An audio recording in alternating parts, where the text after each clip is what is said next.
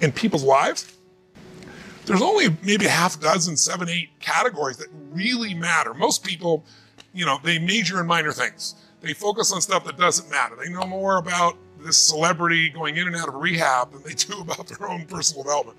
But I look at and say, if you look at your body, where you're starting, without that, everything else is out the door. You don't want to be richest man in the graveyard. That's not going to do it. If there is energy, if there's vitality, if there's strength, it's going to show up in your relationship. It's going to show up in your business, show up in your life.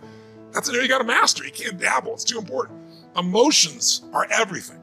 I mean, you got a ton of money, you got everybody loves you, and your primary emotions are pissed off and frustrated, then your life's pissed off and frustrated. It doesn't matter if you got $1 billion or 1 million people loving you.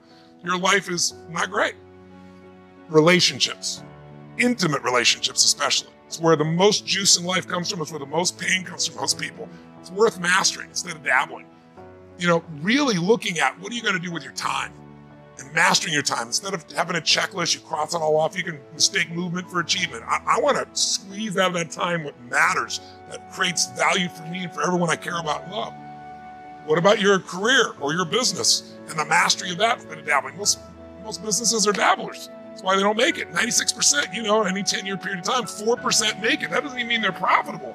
And it does not mean they're enjoying themselves, right? Or they're getting anybody else to feel good. Really mastering money so that it's not a question in your life. You can do and be and give and share as much as you want. You're not stressed about it. You live in a place of abundance. And then spiritually, really, I think, I don't tell people what to believe spiritually, but I believe that ultimately, whatever you believe, you got to live it.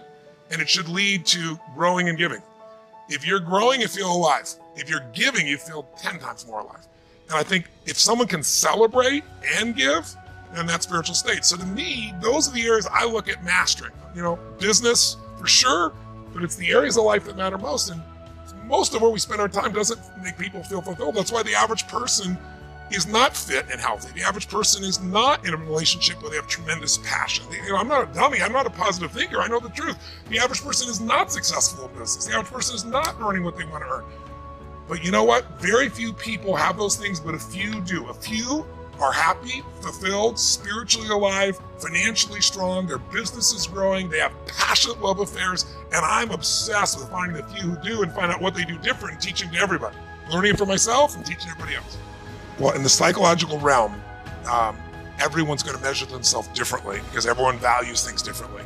Some people value success or significance. Some people value love more. Some value just basic levels of certainty.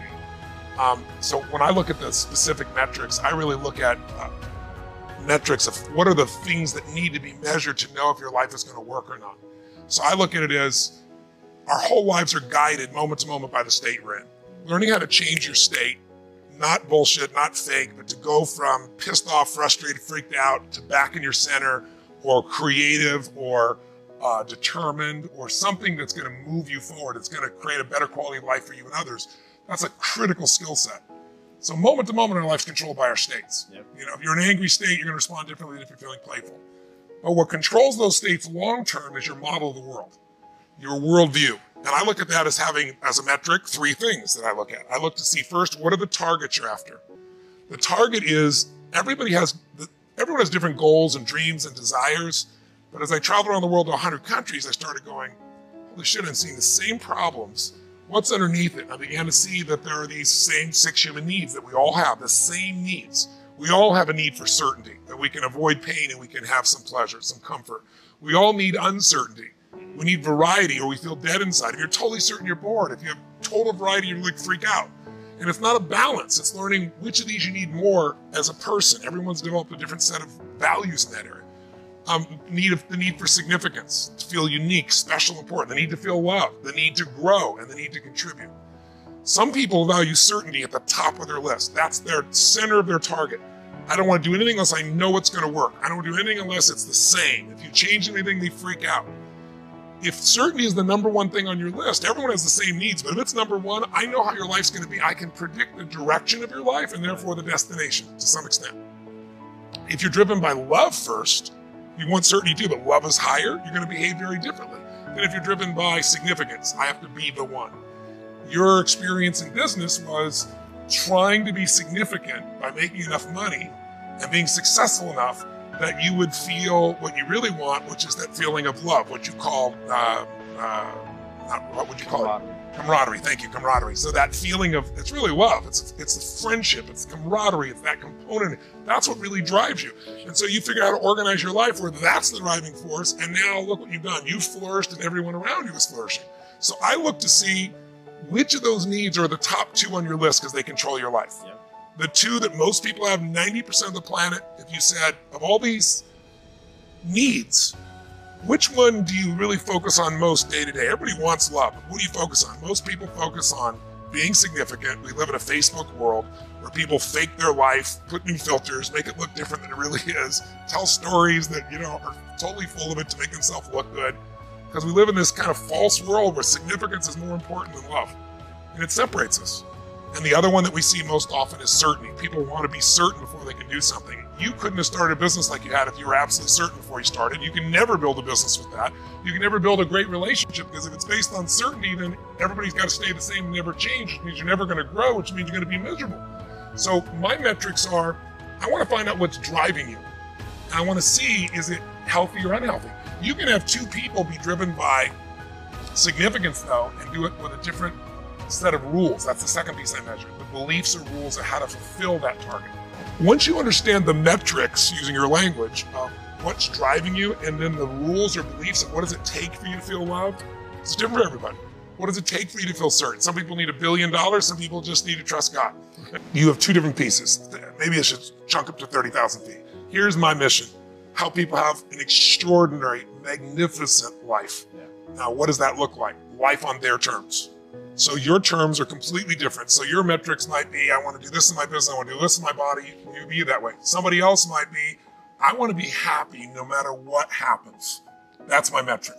I want to literally be honest that when I start to feel any form of suffering, I kill it like a dead bug and I crush it and I'm back into a beautiful state. You can measure and say, I'm not going to drop below an 8 in my life unless I'm freaking sleeping or I'm deciding I want to rest. This is where I want to play my game. So it's different for everybody. Sure. But I want to be more clear about something. An extraordinary life is life on your terms. And there's 2 parts. Part 1 to have an extraordinary life is mastering the skill of the science of achievement. How do I take what I envision and make it real? And how do I do that quicker, faster, better, easier? The ability to manifest what you come up with and make it real, like you've done with your company, yes. That's a skill set. I spend an unbelievable amount of time helping people do it faster, quicker, better, showing them the shortcuts, teaching them the strategies, modeling what works so you can save yourself a decade. But I would submit to you that having done this for 38 years with, 50 million people at this stage, I can tell you that the science of achievement, there are a lot of people that are damn good at that, and they still don't have an extraordinary life. They have an extraordinary life. You see it as extraordinary, but I get the phone call from the multi-billionaire who tells me he wants to do this thing on his business, but what he really find out is he's miserable as hell, and he's hoping somehow I'm going to rub off on him on that side too. And so I give him what he asked for, the change in his business, but I also give him what he needs, which is the change inside of him. So the second skill is the art of fulfillment. If you want an extraordinary life, you can't just achieve, you got to be fulfilled. As simplistic as that sounds, but it's an art. It's not a science. It's a science to making money, come on. Any age, any color, any background, any gender, if you do these things, you'll have an abundance of money. You do these things, you're gonna have too much month at the end of the money. You're gonna have financial stress, right? Body. Everyone's biochemically different, but you and I both know there's fundamental rules, laws. There's a science in the body. You violate that science, you're gonna have disease, you're gonna have low energy. You align with that, you're gonna have an abundance of energy. It's gonna affect everything in your life. It's a science. Fulfillment's not like that. Fulfillment is as different as our human beings. You wanna know what God or the universe likes? Look at the jungle, look at the forest. It's diverse, right?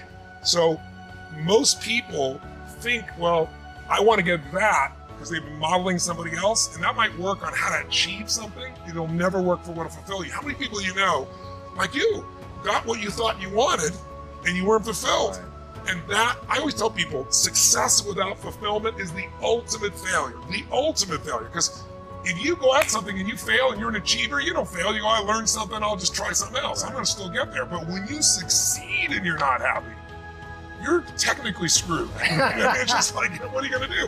So a perfect example of this, I mentioned in the seminar you were there because it hit me about a year and a month ago, we lost what I consider a national treasure, Robin Williams. And I asked people, how many of you love Robin Williams? Everybody raised their hand all around the world, right? He made people laugh. People were touched by him. So how good was he at the science of achievement? I mean, he wanted to be a great comedian and make the whole world laugh. He did. He wanted to have his own TV show. He did. He wanted the #1 show. He did it. He wanted to make movies. He did. He wanted to have an Academy Award for not being funny, dramatic, and he did it. Right? He did it. Yeah. He said he wanted a beautiful family. He achieved everything, and he hung himself. That's crazy. And I know recently someone's saying, well, you know, he had dementia, he had drug abuse, he had alcohol abuse most of his life because he made everybody happy but whom? Himself. That's the ultimate failure. So if I had no other message to offer your viewers, and you let me give it to them right now, I'll tell you what I believe. I believe our lives are controlled by one force, decisions. I certainly believe in force greater than myself, call it God if you will, grace, whatever you want to call it, the universe. But I also believe it gives us choices. And the decisions we make control us much more than the conditions we meet. It's not the conditions, it's your decisions. Decisions what to believe, decisions what to do, decisions what to give.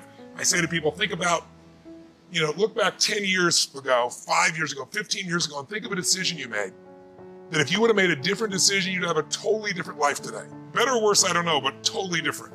In your case, if you'd stayed doing what you're doing, you'd have a lot of money and still been miserable, right? You know, and probably your great lady over here would be feeling miserable because she loves you so much and she'd be feeling your misery, wanting to figure out what to do. But you made that decision. The most important decision you can make above any on the face of the earth is deciding that no matter what happens in your life, no matter what happens, you're going to live in a beautiful state. What the hell does that mean? It means that you're not going to suffer. It means a beautiful state is that you're going to be happy. But that's only one. Or you're going to feel creative. Or you're going to be passionate. Or you're going to be in awe of something. Or you're going to feel love. Any state that's a beautiful state is really the core essence of who you are without fear.